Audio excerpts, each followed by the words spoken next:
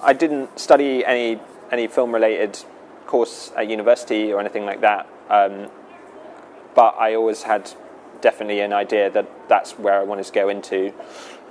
So when I graduated, I just got a job as a runner at a post house, which it was during the 2012 Olympics, and I just had to cycle tapes back from the Olympic Village at the dead of night.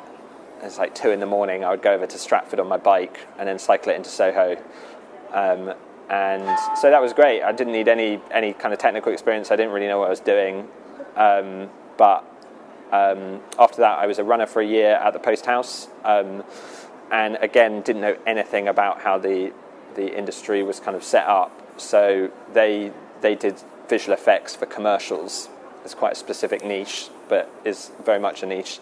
And so that year, even though it wasn't exactly what I wanted to be doing, afforded me the chance to, do some research about how to do what I wanted to do really, and make money from it. So it was a year of running around finding people lunch, and but also just getting to meet really great creative people who were kind of compositors and 3D people. So after a year of working at Absolute, I left there and I became a runner for an editor who also cut commercials, and he had just formed a little company. So there were like 4 editors, an assistant editor, and me, and a producer, which was really where I learned how to use Avid and got to cut some stuff as well. So because it was a small company, it was a nice environment where I could kind of like do a bunch of jobs at once. And the assistant editor and the editors were very gracious in kind of bringing me up to speed and teaching me how to do all the technical stuff. So that was great. And there, it became apparent that if you wanted to cut commercials, which are a really great medium for editing, but not something that I was particularly interested in pursuing, it would have been in that kind of company.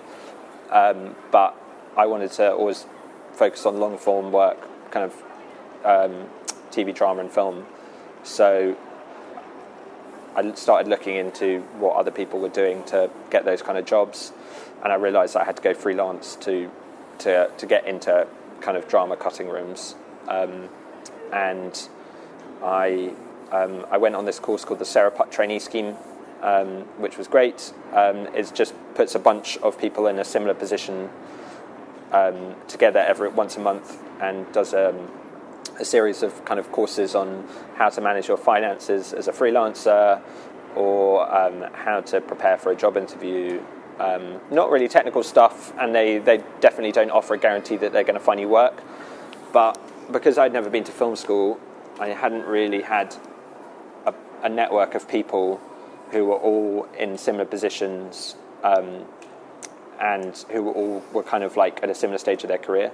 So it kind of afforded me just a really great group of people that I'm still friends with now. And through that, they try and put you on productions, and they also give you a big list of all of the films and TV shows that are kind of going to start filming in the next couple of years.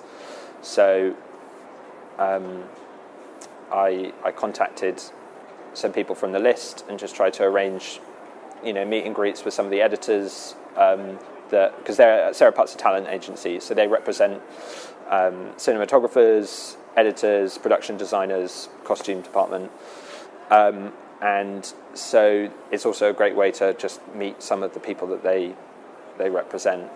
It's much easier once you've got some credits to get more. There's always actually a shortage of assistant editors that on productions. There's so much TV work going on at the moment that once that step had happened, I found it much easier to get kind of jobs. Again, you just meet people, meet editors that you like working with, meet post-production supervisors who are quite often the people that hire assistants, and you meet producers. Through the contacts I made there, I got the opportunity to edit stuff, kind of at first international versions of TV shows. So when they make a TV show for the UK, they quite often sell it to the international audience as well, and you have to do some re-editing sometimes just taking time out, in other cases putting time in to fit the requirements for the channels that it's going to. And it's a good opportunity for assistants to kind of flex their cutting muscles in a less stressed environment. So I did some of that. Editors constantly are aware when the assistants want to edit and like editing, so they're more likely to kind of put stuff on your plate if you make that quite clear from the off. And then about a year and a half ago, one of the editors I'd worked with as an assistant, Adam Bosman, was going on to do an adaptation of War of the Worlds, and which was a 3-part series for the BBC. And he brought me on very graciously as an editor for one of the 3 episodes. It was kind of like editing with training wheels. He was the reason why he really set it up was that he had just had a baby, and when you're editing on a show, they normally want you to be near set, so that when the director finishes a day of shooting, he can come to the editing department and have a look at the footage that he's filmed, and you're just nearby really to solve any problems that come up during the shooting. But because he just had a baby, he couldn't spend the entire shoot, which was up in Liverpool, by set. So after the first couple of weeks, I stayed in Liverpool and he went back and worked from Cambridge. So there was 2 of us working on the show, which meant that we, when the footage would come in during the day, we'd split it up and say, Adam would say, I'm going to do this scene, and you can do this scene. And then at the end of the day, we'd show each other what we'd done and talk about each other's work, and just keep going like that. When you are the editor, there's not often that opportunity to bounce work backwards and forwards between people. Everyone's busy and got their own stuff to do. So just to have that opportunity to say, hey, this is my interpretation of the scene, what do you think? And he would invariably say, maybe I'll do it this way, and then you kind of go back and be like, yeah, that's much better. So it was the perfect kind of training school for doing that. Do you think that's unusual to have that? Relatively, yeah, it is. But I think the key is just being in the room in cutting rooms. So once you're an assistant, once you're in a trainee, when you speak to people and you make clear that you want to be an editor, they're so much more receptive to that kind of dynamic. I think if you set yourself a goal of being, I need to be an editor in X number of years, it's quite tricky, because it really is just a case of kind of chance encounters leading to, kind of real great opportunities to edit stuff. And it also depends on what type of editing you're doing. So if you want to work on Marvel studio films, that's not realistically probably going to happen in any time soon. There's a lot of opportunity to do that kind of work, but it's a much more rigorous system where you join as a trainee, then you become a second, then you become a first, and then you have a very difficult leap to being an editor. But it does happen. It just doesn't probably happen before your mid-30s or your 40. Whereas TV is there's more stuff being made more quickly, and I guess the stakes are a bit lower in terms of the money going into the final product, that you can probably start editing a bit sooner on TV projects, which was one of the reasons why it kind of goes back to what I was saying about, like, pick your route, because lots of people that work on studio films are first assistant editors, and it's a great career. You can earn a very decent salary doing it, and it's a very different job to editing. So, but they get to work on Spider-Man films, and there's benefits to either way. But if you're absolutely dead set on editing and not spending 15 years assistant editing, it's probably best not to go into a studio film environment. So it just really depends on kind of what you want to do.